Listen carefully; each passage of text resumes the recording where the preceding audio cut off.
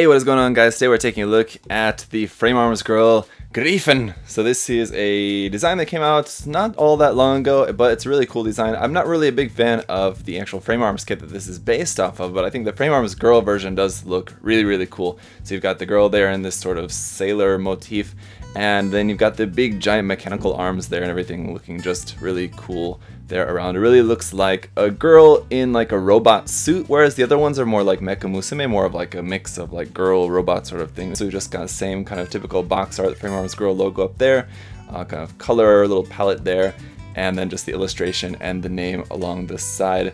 Very cool. On the ends of the box there, we've just got the name and just close-up of the girl's face. Here we've got a look at what the kit is going to look like itself, all painted up, and then this the version without all the extra mechanical stuff on it, with just some base weapons there, some of the weapons that you can use here, I guess, with that, so that looks pretty cool. And then for the gimmick, it has this other different like walker form, which is pretty interesting, so I'm quite interested to check that out, how that's going to actually look in use. And then I guess it has this kind of helmet as well, which not really too as much into the look of that, but there we go. We'll see how it looks in the actual kit form. And here is how the kit is going to look just straight out of the box.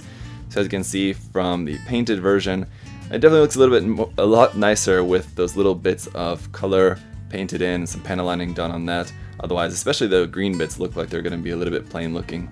But with a little bit of work, it's going to look much better. So for our face options here on the other side, we've got a happy face, happy looking off to the side face, and a very happy face. So a little bit boring as far as the expressions for this. It's just kind of a little bit generic. It's nothing really with a whole lot of character, unfortunately. And then the water slide's also a little bit disappointing. Just the eyes. With the design that's like really mechanical looking like this, I think this would definitely benefit from some like actual like caution markings around on this. It just seems like it would really make sense. So obviously you can get all sorts of caution marking logo decals from HIQ or whatever other decal sets you can find. Generic caution markings are kind of very abundant. Still would have been nice to maybe have some specific ones included other than just the eyes. So that feels a little bit disappointing there for the waterside decals. But the price for this is 6,400 yen.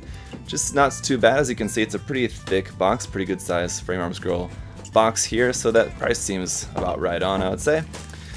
Alright, so we've got two-tone green. It looks like that darker color also looks like a very dark green, not very like dark navy, as it kind of looks like on the box, but there's not a whole lot of that on the kit. Just that first runner there, I guess. Majority of the rest of the kit is either gray, white, or green. We've got, of course, the purple parts for the hair, so we'll take a look at all the runners momentarily. Let's just get a look at the manual here first. So there's just basically the box art once again on the back, the Frame Arms Girl logo with a nice green gradient there. Going to the first page, we just got a couple sample photos of the girl minus all the armor and everything. So it's kind of interesting that usually over this first page, they'll have like a couple pictures of how the Frame Arms Girl is going to look. But it's kind of interesting that they don't have any pictures of her in this front photo page with all the armor on. It's just the kind of the base girl there. And then she's got the knife, the machine gun, and the rocket launcher there for some extra weapons. So a little bit more in terms of weapons for the actual like girl to use without all the armor stuff on there with this one anyway. And then there is the Frame Arms design. So again, not really too into that design of the actual robot. It's interesting. It almost looks like something from Border Break, sort of. But definitely much prefer this version of the kit. So anyway, there is the parts list there, the first part of that, and I have a feeling this is going to continue on to the next page. There we go. There's quite a lot of runners in here, so you've got all of that. And then it's on through the construction. So you'll build the figure first, just the girl first. So the first few pages are just building that, and then you'll go on building all of the armor and stuff and adding that on after that, and then it'll probably go over the gimmicks. Let's see where it transforms. Yeah, this seems to be for the transformation here. It's just showing you how to kind of mix and match the parts around, swapping those, moving some bits here and there and all through that, and then finally you get it into the walker form there. And then here on the last page you just got the color guide. So there is the guide for all of the colors if you want to stick to the official color scheme for this, and there's a nice big reference photo there front and back for you to see how that's supposed to be looking when it's all painted up. Alright, let's get a look at the runners. Alright, so once again, here's a quick look at that waterslide decal sheet. The decals, of course, for the eyes look very nice in that purple gradient there for those, but again, just kind of wish that there was a few more cool decals on there. We've also got our standard Frame Arms Girl base plate here in a light warm gray color, and this PC runner of polycaps here in skin tone color. And once again, a look here at the faces. So for the open mouth face, it looks like we're going to have a separate white piece that'll go back in there for the teeth and the mouth. I think that's over here on a, we'll see that in just a moment. And then there's the smiling face looking off to the side, and the smiling face looking straight ahead. Then we do have a pre-painted part here, which looks to be the part for the neck. It's like skin tone with some brown painting on there. And this other pre-painted part there looks to be the part for inside the mouth. So you can see it's got there for the teeth, or it's just a white piece, and then there's a little bit of pink painted there for the tongue.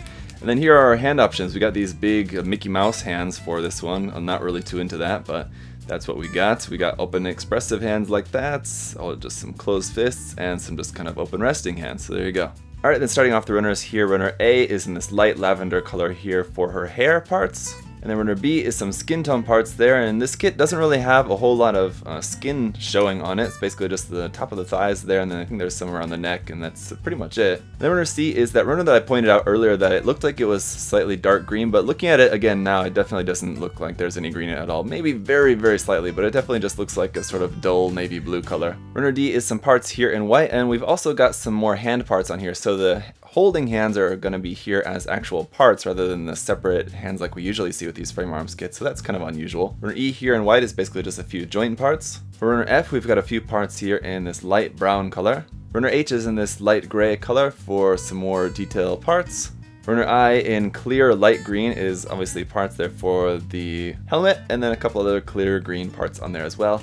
Alright, then runner J is getting into all of our light green parts for this. Fantastic detail around on this. It's definitely going to look good once this is all, you know, painted up, panel lined up. We got some details painted in there, and even doing a little bit of light weathering on this, it's going to look really, really good. We got some more of those parts here continued on runner K. Again, more fantastic details there. And then once again, even more on runner L here, and then we've got two of this L runner. So there's parts for that. Runner M, a pretty large runner here, filled with a bunch more mechanical parts and things for the robot part of this. More of the same here on runner N as well, a bunch of mechanical parts. We've got two of this N runner. And then runner O is just a couple red parts here, and this is basically for the tip of the bazooka round in the rocket launcher there. So there you go, that's it. So that is it for the unboxing, guys, and as always, a huge thank you to Heisei Gundam Store for sponsoring the review. If you guys are interested in this kind of stuff from Kotobukiya, or whatever else you guys might be looking for, check the link to Heisei Gundam Store down in the video description below, and there's also my coupon code there, ZakuAurelius10. You can save 10% off everything off of their site with that coupon code, so go ahead and use that. Alright guys, so here's how she's gonna look all built up, and in full transparency, I've actually had this built up for like a couple months. I filmed the unboxing and built this kit up a couple months ago, and it's just been sitting waiting to be reviewed, so I apologize for the long wait until the review, but here it finally is all built up, and I'm ready to go over this with you guys. Now the thing about this kit is there's a lot to go over. Now basically, the nice thing about this kit is there's very few accessories left over from what you see here. Typically with these kits, they kind of have a lot of little bits and pieces and accessories and stuff, and this kit does have a few, but pretty much everything is on there except for like the face and hand options pretty much, and that's kind of about it. But so then what you can do with all that armor stuff and weapons and everything attached onto her, there's a lot of different things that you can do with that stuff. So we're gonna try to go over a bunch of that in this review, but I'm sure there's still gonna be things that I'm gonna miss. And that is a really cool thing that I like about this Frame Arms Girl, is all the different things that you can do with all the different stuff attached onto her, so that's pretty cool. So the first thing that I'll just mention is that you are going to want to use the included stand with this, or any other different stand, but on its own it's not really going to be able to stand up like this just because it's got so much going on there in the back. Obviously you're going to have some trouble with that, so you are going to want to use a stand to get this to stand up on its own, especially if you just want it standing straight up. But I also want to say, I love how this looks just straight out the box. It looks great. Obviously with a little bit of detailed painting and panel lining, it's going to look even better, or of course full painting, but even just straight out the box, little clear green parts on there. Of course the faces always look nice, little clear green parts up there on the head as well. The painting in some of these details, like the turbine kind of bit here on the side of the big arms there on the backpack, but then you got like these rocket pods there and these guns up underneath the arms there, and you got these arms and these other arms on the back of here, these other like little gripping claws there. So we'll talk about all this different stuff. There's just a bunch of stuff on this kit, and everything moves every which way. Like these parts will open up, these parts will move forward and back. This part here up underneath there will move a little bit forward and back there as well. For the main arms, those will move out, and there's just like joints everywhere in here, as you can see, and hard points if you wanted to connect other stuff onto this for customizing it, of course.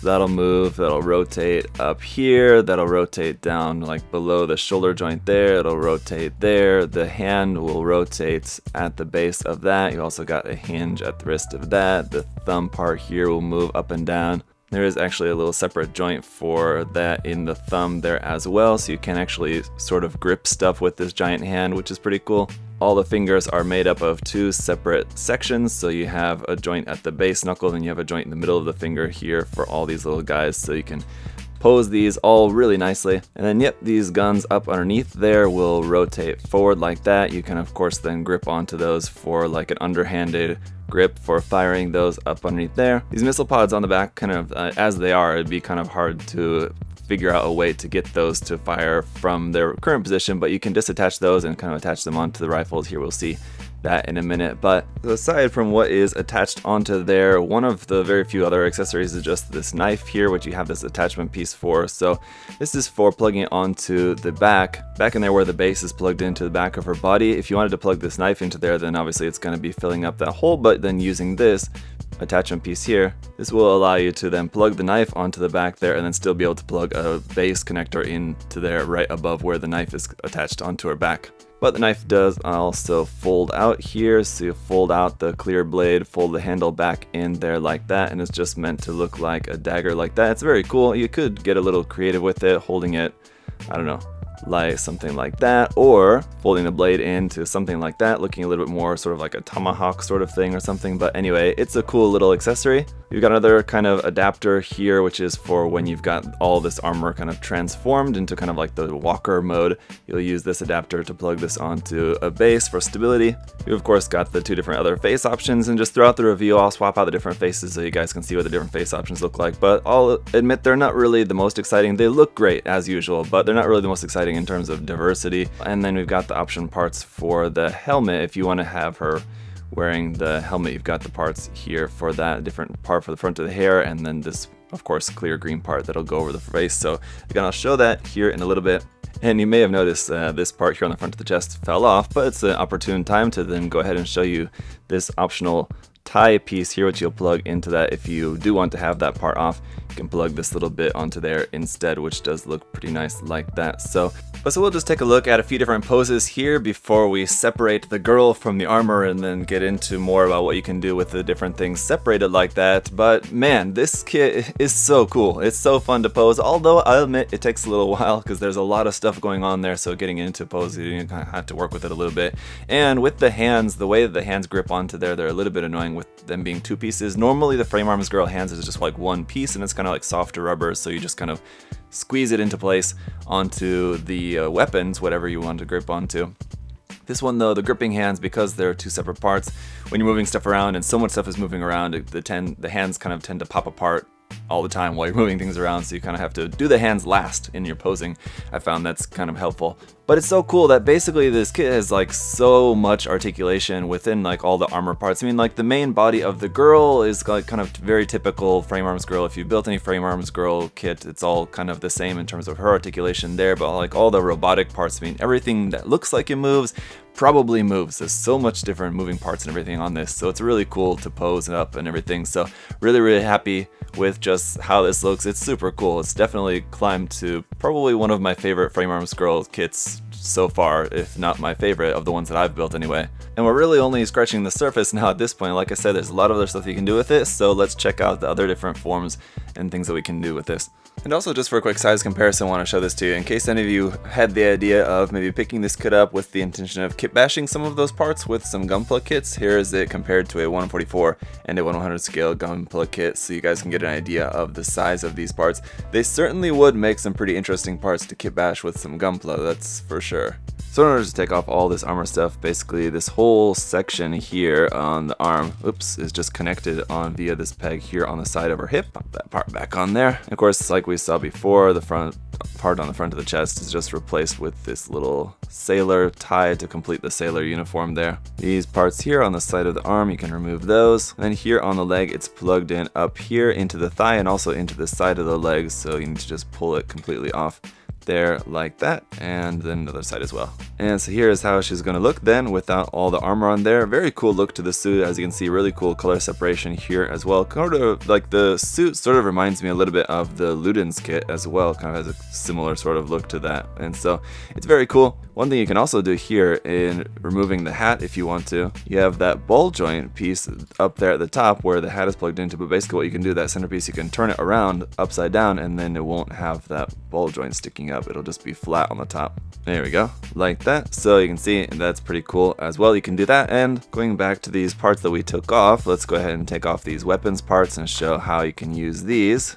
with just the girl here by herself. So this will just be that submachine gun that you can just hold regularly. Now you could still hold it under the arm like it was held kind of before, but as you can see, you've got a little hard point here on the side and the opposite on the other side, and this is able to be removed, so you could have this like plugged onto her shoulder or side of the leg or somewhere on there on the back of it for just storage there. For you've got two of those, of course. This handle here on the front will move up and down, kind of again as we saw it when it was all built up before, and then it can also actually swing side to side there as well. Then if you take this section, sort of rocket launcher I guess we can make, you slide that part back and removing the clip, so you have to choose between which one you're going to do, but you can just stick this on here in place of that like that, and then it's sort of just a handheld rocket bazooka sort of thing here as well. So very cool different weapons you can choose for that. Basically you can have two weapons and you can either choose for them to either be like the rocket bazookas like this or like the submachine guns. And say for example if you were to kit bash some of the armor parts with another kit, so that means taking the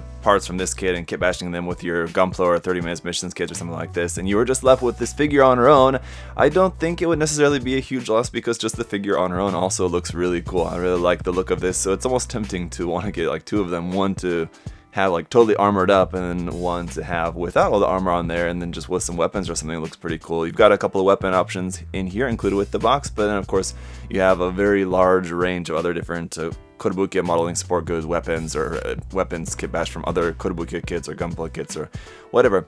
As for the holding hands for this, of course the holding hands work well for the weapons included with this, but they may not necessarily work with everything, but they do seem to be pretty universally sized, at least for Kotobukiya weapons handles. But if you were wondering if you could use just regular Frame Arms Girl hands, like the smaller size normal Frame Arms Girl hands on this, you don't have them included obviously, and you don't have the wrist parts included for those. So if you were to take the wrist parts and hands, I think from a different Kotobukiya Frame Arms Girl kit, and usually most of them come with extra wrist parts in there as well, so I think that should be able to work on this just fine. The actual plug-in where the wrist plugs into the forearm does seem to be the same size, so it should work fine. And as for the helmet or visor here, instead of actually putting on the face, you can also attach it here onto the back of the head, I guess just for storage, I guess. So if you preferred it like that, you can put it on there. I think it does look a bit odd, but I don't know, I could see it maybe being something that some people may be interested in, but let's just put it on the front here like normal. So you swap out the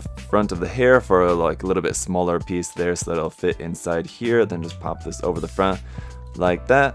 And there you go. And again, really reminds me of the Frame Arms Girl Ludens kit as well. So it's not technically Frame Arms Girl, but again, this is the kind of thing that I was expecting to be included with the Ludens kit, actually, that was not included. So it's a kind of interesting thing to see how something like this would have worked if it would have been included with that kit.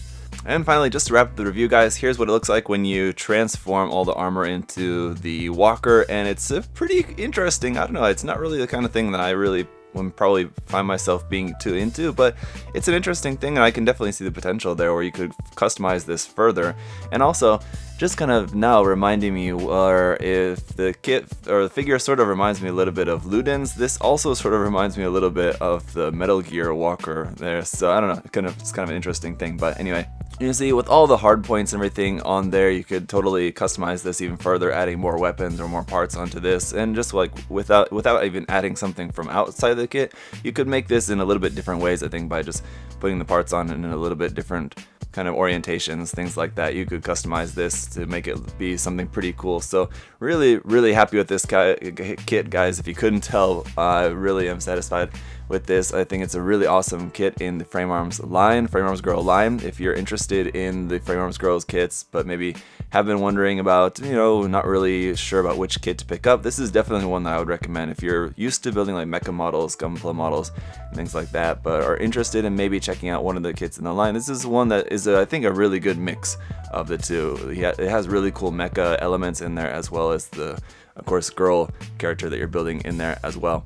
But so that's going to be it for the review, guys. If you do have any other further questions or comments, do feel free to ask down below. And as always, thank you so much for watching. Again, thank you to USA Gundam Store for their support as well, guys. Do check out the link to USA Gundam Store, all the different Kotobukiya kits, Frame Arms Girl stuff there. You can save 10% off everything using my coupon code ZakuAurelius10, so check that out. I'll see you guys next time. Have a good one. Bye, guys.